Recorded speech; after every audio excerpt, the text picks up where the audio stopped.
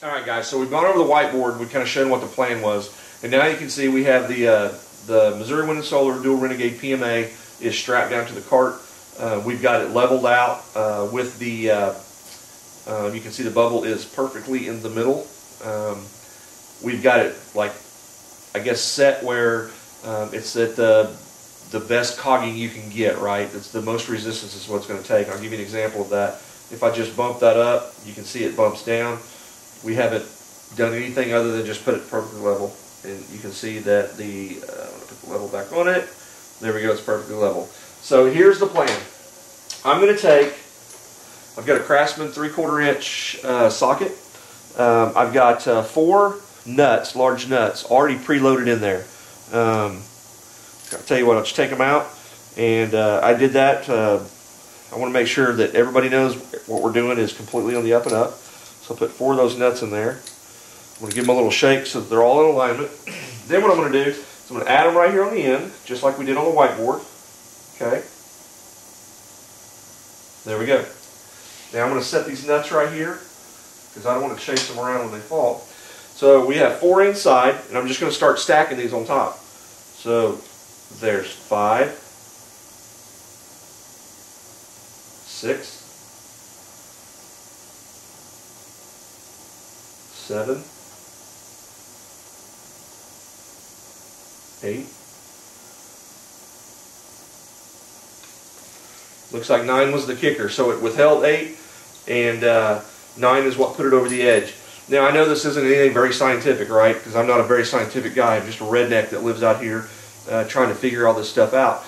But we're fixing to find out what the difference is between this device and the Thermodyne device. So they're both 24 volt. So we'll just see. So I'm going to put this stuff right here, and here's the deal. I was going to turn the camera off, but I said, you know what? Somebody will say something that I did something, that I cheated somehow. So what I decided to do is just leave the camera on. So fast forward right here if you want, and give me just a minute, and we'll get this all switched over.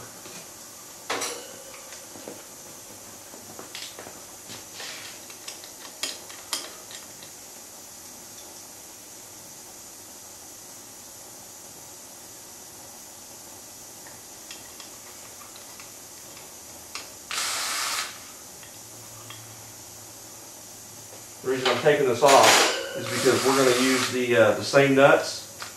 We're going to use the same bolts.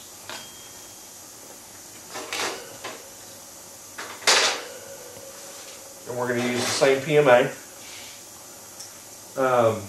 You know, I put that PMA on there because I figured somebody might say it was rigged too. So I put the PMA on at it's 11 foot-pounds on my torque wrench. I don't know if you can see that or not.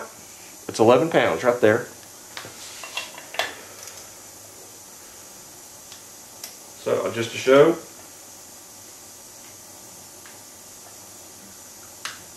see it snap.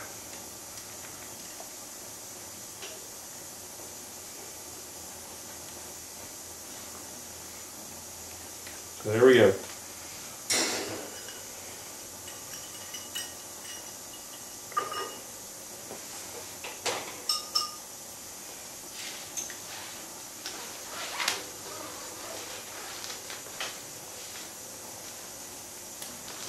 So this is the PMA that I've had up and running for quite some time now here at my house. Okay. So here is the Thermodyne PMA that they sent me. This is their This is their 5C24 AC PMA. So I'll strap this big bad boy down so it can't move.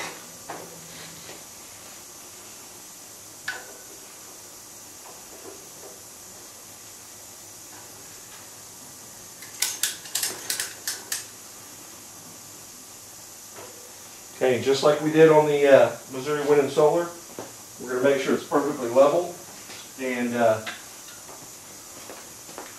there's no way that it can have any kind of a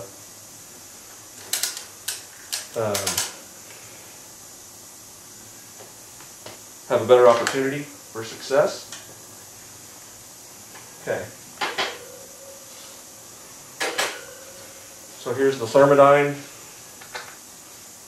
I'll probably put the sun back on, huh?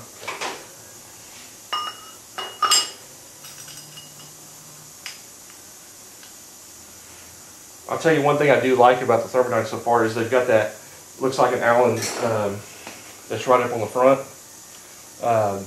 It's pretty easy if you want to tighten it down. So same thing, I got my torque wrench.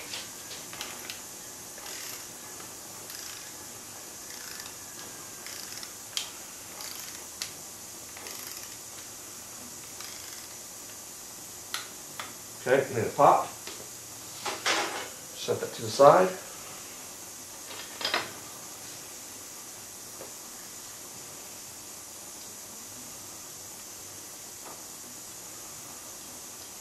And these should be the exact same holes.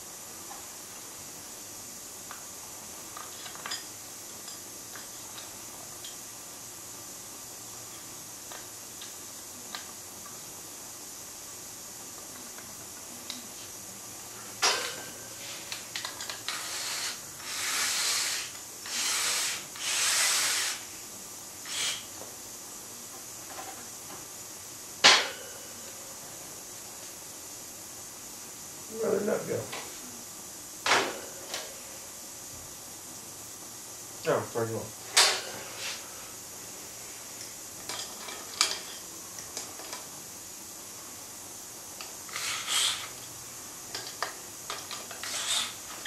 Okay.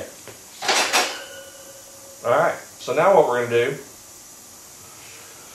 let's see if we can get level.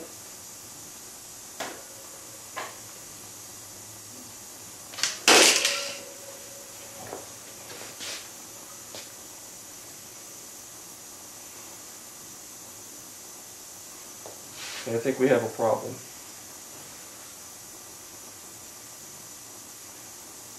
Okay, so the Thermodyne, it still has cogging, right? It's just there's not a lot of it there. My problem is I can't put the level in the same place. I have it all the way up to the end. So I'm going to cheat in a little bit. I know that's cheating, but I don't know that I know what else to do. So there's the preset load.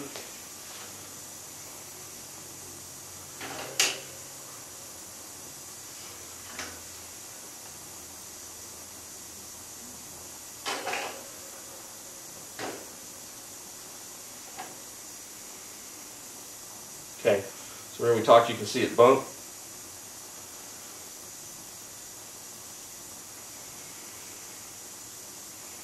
Okay, so if I do that, I turn the whole PMA so that it's kind of a preset, it's in the toughest position it can be, and it's dead center.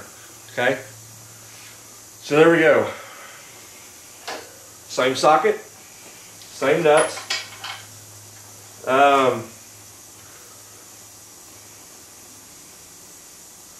I'm curious if I just put nuts on here. So there's one nut, two nuts,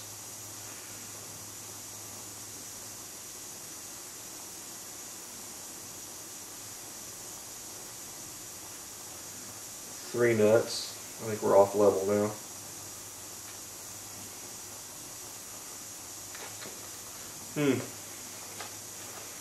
Let's do that again.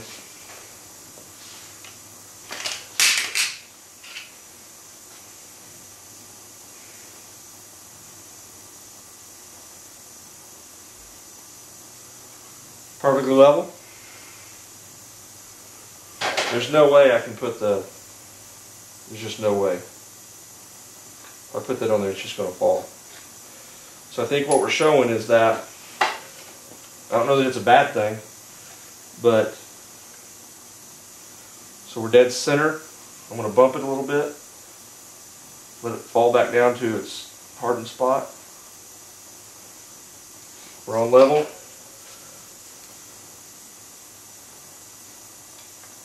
1, 2, 3. Looks like 4 is the magic number. So I can't even get it to, with 4 nuts on there, I can't even get it to stay. So it wants to spin. So what that tells me is that the startup speeds for this PMA from Thermodyne would be, the startup speeds would be lower than they would on the Renegade. Now, power output's a whole different deal, right? They're both 24 volt. What they're rated at, I don't know, but I can definitely tell you that, and I haven't had this PMA up in the air yet. We're going to have that maybe tonight. It's almost 9 o'clock, but I think I'm going to go climb up a ladder 20 feet and put this thing on it. But I think we've done a pretty legitimate test to show that the cogging on a Missouri Wind and Solar, cogging being that little bumping that we saw, is definitely higher than what the Thermodyne 24 volt PMA is. Like I said, I'm not saying what's right or wrong. It's just factual information for those people that are out there. The guys like me that are just trying to figure this out, I would say if you have low wind, then if you don't have high wind and you have lots of low wind, then you would want a PMA that doesn't cog as much. And I think what we just proved out is that this particular one would probably be better in a lower wind situation. Since there's no resistance, right, the cogging would also be resistance once it gets to spinning, that you would get faster RPMs out of this PMA than you would the Missouri Wind and Solar Dual Renegade PMA. That's just the way I see it. I may be wrong, but those are the facts as I see it, and how the logic kind of goes together for me. So if you have enough wind to sustain, I don't think there's any doubt that that dual PMA would put out more power. But what kind of winds would you have to be able to sustain the speeds needed to put out that kind of power? So I think that's really where we're at right now. So I'll tell you what I'm going to do. I'm going to close this video down, and I am going to go put this on the tower. So again, we did the cogging test for the Missouri Wind and Solar Renegade Super Dual PMA, and we did the cogging test for the Thermodyne. It's the 5C24 AC 24 volt PMA. All right, guys, thanks.